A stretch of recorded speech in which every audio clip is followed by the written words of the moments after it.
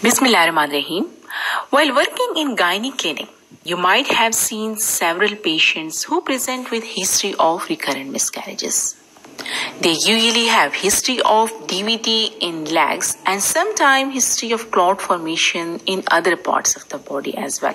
And that is what clicks our mind towards the diagnosis of antiphospholipid syndrome, which is basically a disorder of immune system that causes an increased risk of blood clots in our body. It is also called Hughes syndrome. Before moving any further, I would like you to subscribe our channel so that you get all the latest videos. Before discussing the clinical picture of antiphospholipid syndrome, let us discuss in detail its pathophysiology.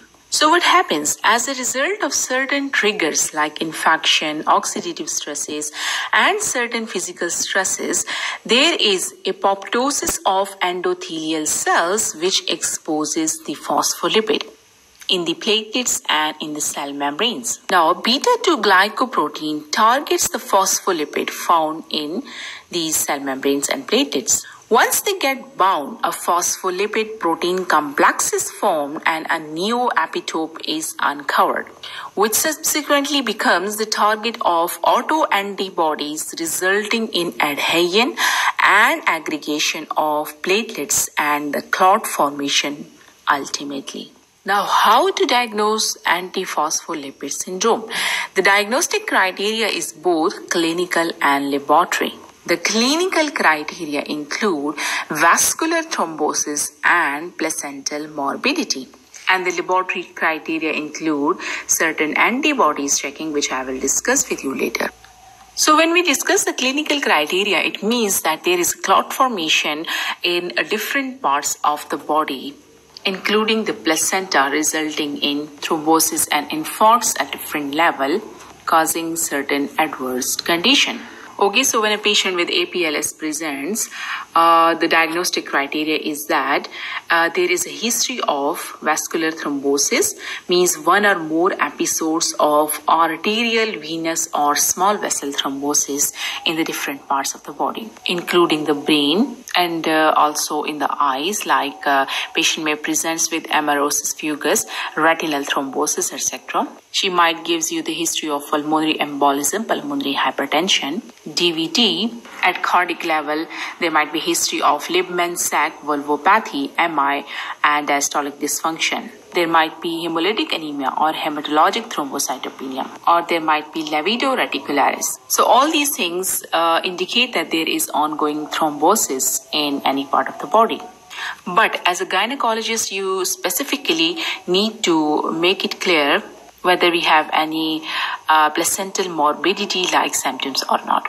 Okay, so in that we will ask about the history of miscarriages, history of preterm. Okay, so the diagnostic criteria is that there must be one or more unexplained death of a morphologically normal fetus at or beyond 10 weeks of gestation. Okay, so unexplained death at or beyond 10 weeks of gestation is the first criteria related to the placental morbidity. Second criteria is about preterm birth, one or more preterm birth of a morphologically normal neonate before 34 weeks of gestation because of eclampsia or severe preeclampsia or recognized features of placental insufficiency. So you have to make sure whether the preterm birth was caused as a result of these factors or something else. Third criteria is about history of miscarriages. So 3 or more unexplained consecutive spontaneous miscarriages before 10 weeks of gestation with maternal anatomical or hormonal abnormalities and paternal and maternal chromosomal causes excluded. Okay, so that was all about the clinical criteria. Now coming to the laboratory criteria for the diagnosis of antiphospholipid syndrome. Okay, so we should check basically the 3 antibodies level. First is that of the Lupus antocoagulant, that should be present in the plasma on 2 or more occasions at least 12 weeks apart. Second one is that of the Anticardiolipin antibody. Anticardiolipin antibody of IgG or IgM isotypes in the serum or plasma on 2 or more occasions at least 12 weeks apart.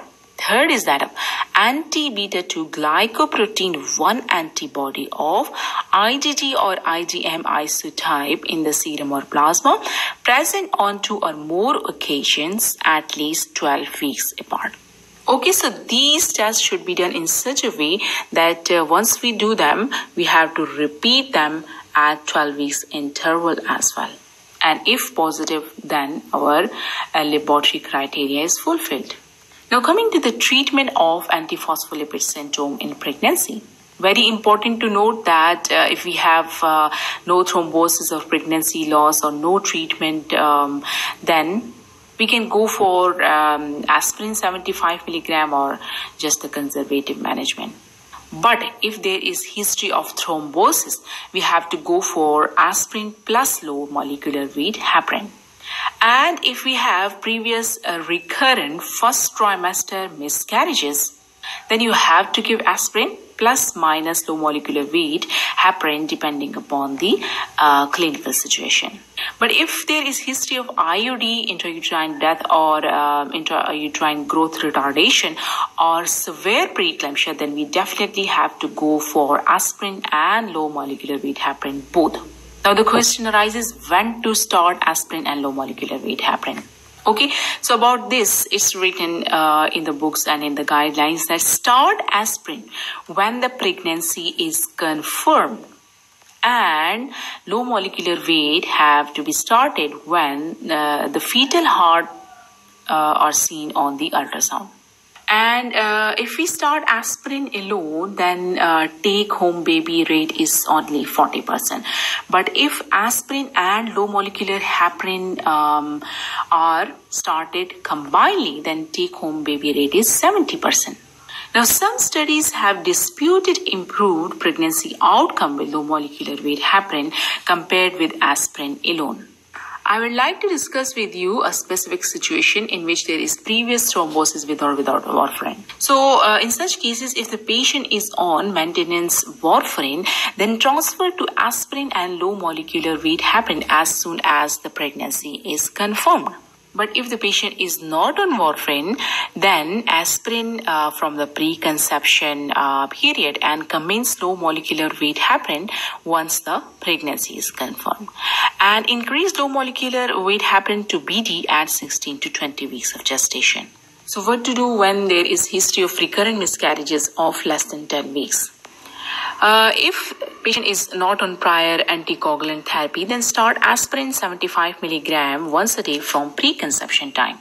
But if there is prior miscarriage with aspirin alone, then start aspirin 75 milligram once daily from preconception time and low molecular weight heparin enoxaparin 40 milligram once a day once the pregnancy is confirmed. Now, how to manage APLS in case of previous adverse outcomes? Now, if there is any history of late fetal loss, neonatal death, or adverse outcome due to preeclampsia, fetal growth restriction or abruption, in that case, we have to start aspirin 75 milligram once a day from preconception and low molecular weight heparin once the pregnancy is confirmed.